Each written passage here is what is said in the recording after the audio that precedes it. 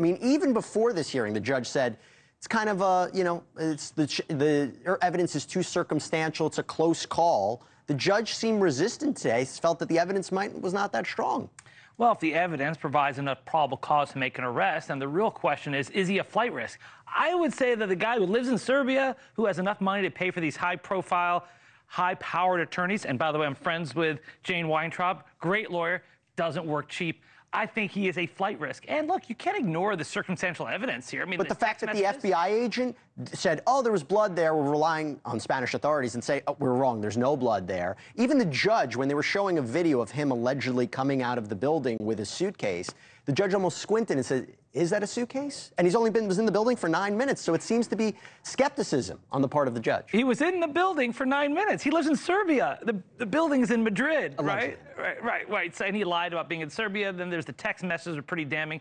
Remember, this is not a murder prosecution yet. So the fact that there's no blood there, this is a case about a kidnapping. You don't have to have blood there to have a charge of kidnapping. Maybe if this was a murder case, the lack of blood is more important. But I think there's enough for probable cause, and because he's such a flight risk, I think they should keep him behind bars. Let's talk about that in 1 second. I want to go to Mark. Mark, I want to play you something. So David's attorneys were asked this about the evidence that I mentioned, right? The idea that they have video of him allegedly buying spray paint at this store, this video of him, spray painting the cameras. Bad evidence. This is what the attorney had to say.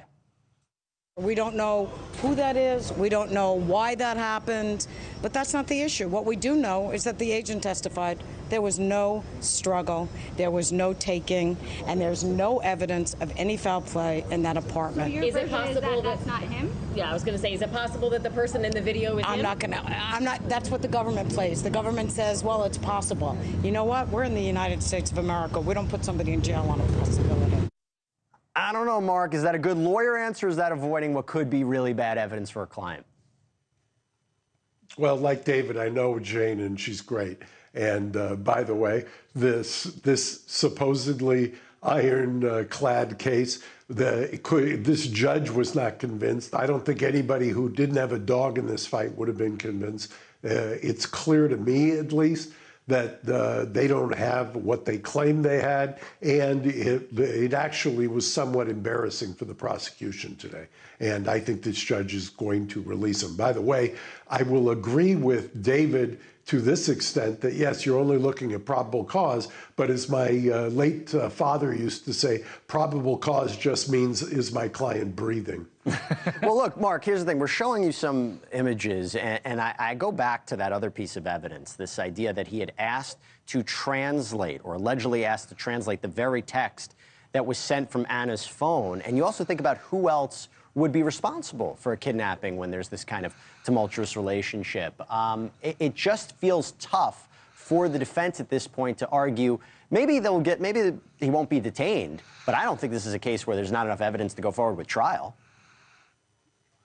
Oh, I beg to differ. I can think of at least 3 other alternatives for the translation of the text based on the timing. Can you give me one? The Can judge you give me an alternative? What's an alternative for that?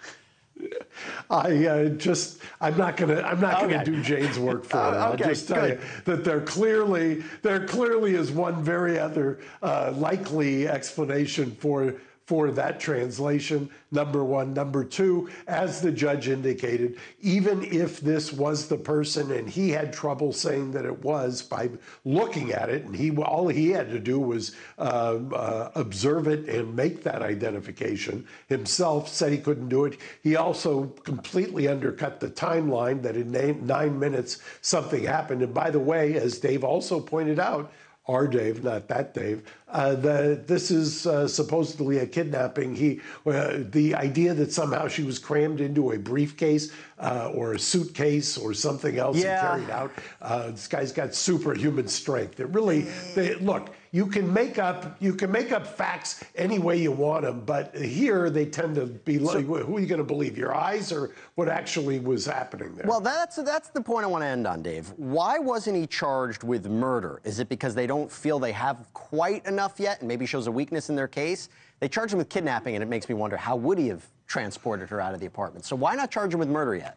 And they're working on it. And one of the reasons why they charged him with kidnapping was to keep him behind bars while they continue to investigate the murder case. Hey, thanks for watching. Go to joinnn.com to find NewsNation on your screen. And don't forget, click the red subscribe button below to get more of NewsNation's fact-driven, unbiased coverage.